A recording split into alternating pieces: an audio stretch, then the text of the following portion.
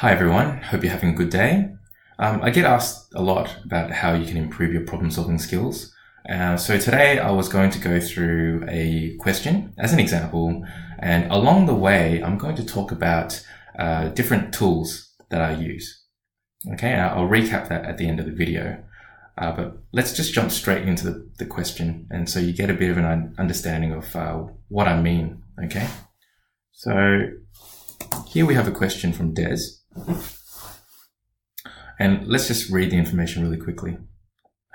In 1961, there were severe frosts in winter, followed by a hot summer with little rain.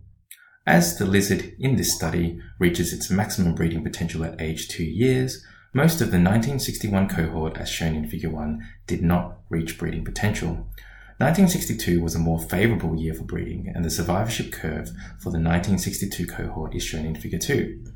Because these lizards are territorial, young lizards, as shown in Figure 2, tended to leave the outcrop under the study only to return when they became potential breeders. Figure 2 shows this migration of animals back to the outcrop. And then we've got Figure 2, which is just the graph. Notice it talks about residents and immigrants, so that's talking about that migratory behavior. Okay. All right, so let's go to the question. The percentage of 1962 cohort who are at the outcrop under the study when they reach their age of maximum breeding potential is closest to. And we look at the options and we're looking for percentages, essentially. Now, if you ask yourself and be honest, how much of what we just read can you remember? I would say most people don't really recall. So first of all, we are looking for the percentage, okay? We're looking for the percentage of the 1962 cohort. Now, the important thing is Figure 2 shows us what's happening to the 1962 cohort. So that's kind of irrelevant, okay? So we're essentially looking for the percentage of the number of lizards, right? We know it's talking about lizards. Okay, so this is one of the first things that I'm going to talk about, which is to rephrase the problem. See if you can get rid of words if it doesn't change the meaning, or replace them. Okay, so the number of lizards who are at the outcrop under the study, right? To be honest, all of this can be replaced with the number of lizards, right? What is the percentage of the number of lizards when they reach the age of maximum breeding potential? Okay, what is that? What is the age of maximum breeding potential? If you can answer that straight away, then you're doing really well. Most people would have to go back to the text again and read it. Okay, so let's go back and see if we can find any key information about that. And if we go very, very early on, it talks about the maximum breeding potential is at the age of 2 years. So all of that stuff that I've just circled, the age of maximum breeding potential, we can change that to 2 years of age. So how much easier is that? The question, instead of being the percentage of the 1962 cohort who are at the outcrop under the study when they reach the age of maximum breeding potential is closest to, is now the percentage of the number of lizards when they reach the age of 2 years. Okay, or when they reach 2 years of age is closest to. I don't know about you, but that sounds a little bit easier to digest. So really, all it's asking for is there's a bit of assumed knowledge, which is that if they're the 1962 cohort, they were born in 1962, and the number of lizards at 1962 was 150, compared to when they're 2 years of age. Now, if you go to 1964, because that's when they would turn 2, the number of lizards can be estimated. I'm going to estimate that as being 40. Okay, it's about 40, let's say. Okay, now be careful. Don't choose B, because remember, we're looking for a percentage. Okay, very easy thing to do. We're looking for a percentage. So if you wanted to find that as a percentage of what was there to begin with, like the number who were born, then it's going to be 40 divided by 150 times 100. We can get rid of the zeros at least. That helps a little bit. Now, 4 over 15 is not that straightforward.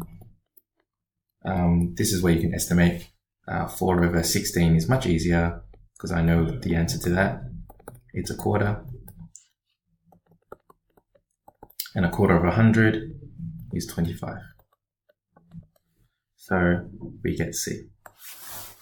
Okay. I'll summarize at the end, but what we have done so far is we have rephrased the problem, and it makes it a bit easier to understand what we're looking for. Okay. Question 4. The ratio of slow growers to fast growers from the 1962 cohort who survived 2 full years from hatching was 3 to 2. All right, so the ratio of slow growers to fast growers. All right, so let's write that down. Slow to fast is 3 to 2. Okay, so we've used that. Now, that is talking about from the 1962 cohort who survived to 2 full years. So this is talking about the number of lizards, okay, that survived to 2 years of age, essentially.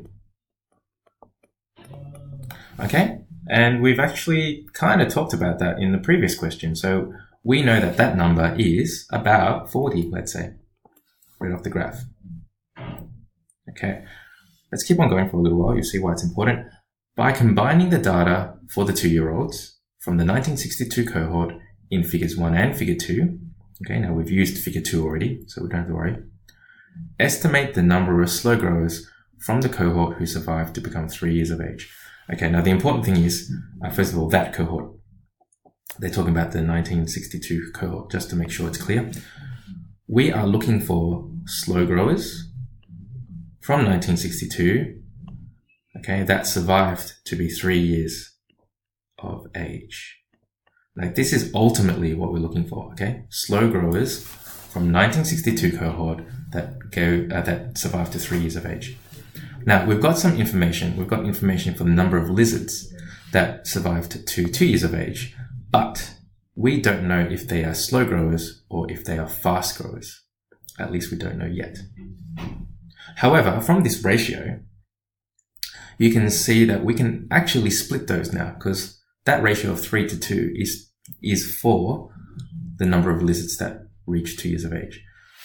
So how can we actually split that up? You can look at the ratio 3 to 2, and you can say, well, that's out of a total of 5 parts. This is an easy way to do it, 5 parts. So what we do is we split this number that we're trying to ratio out to 5. So 4 divided by 5 is 8.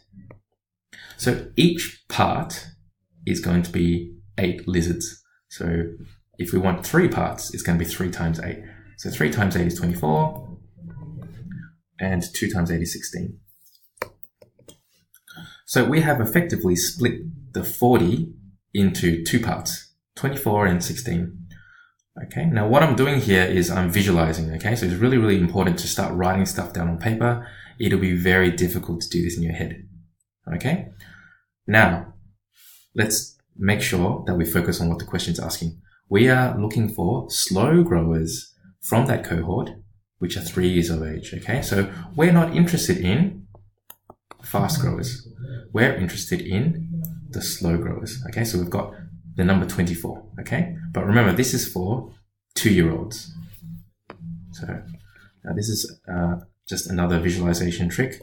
So if you're trying to extrapolate, essentially, so it's good to kind of draw a table or some kind of chart. So let's say this is 2 years of age, this is 3 years of age. 2 years of age, we know there's 24.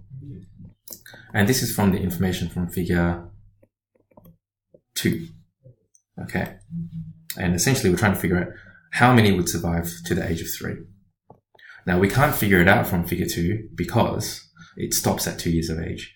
That's why we need to use another graph, which is on figure 1, which we haven't looked at yet. So let's go to figure 1 and we'll quickly get some information. Remember, we are looking for the 1962 cohort that are slow growers. Slow growers have a dark or bold line, and the 1962 cohort is this.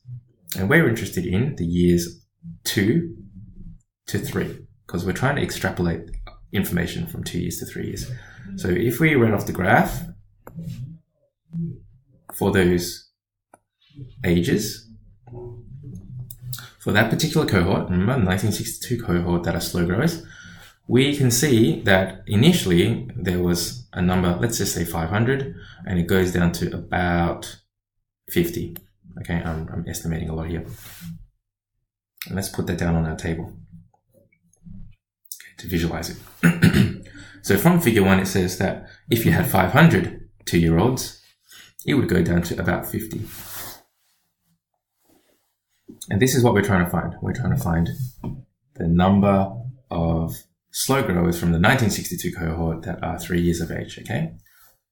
So there are a few ways we can go about this.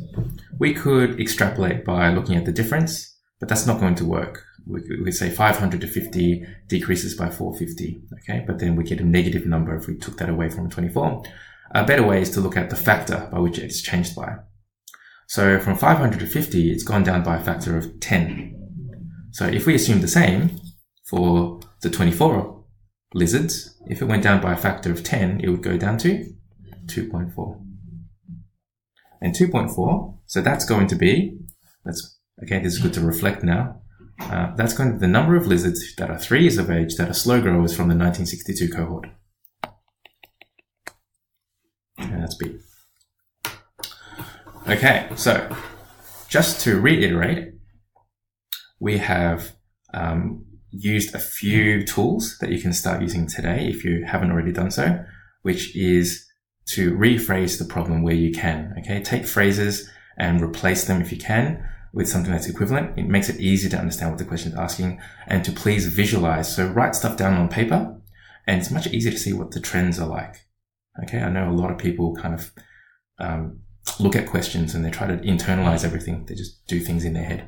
But yeah, please put it down on paper, and more often than not, it'll make the question a lot easier. All right, so thanks very much, and I'll see you next time.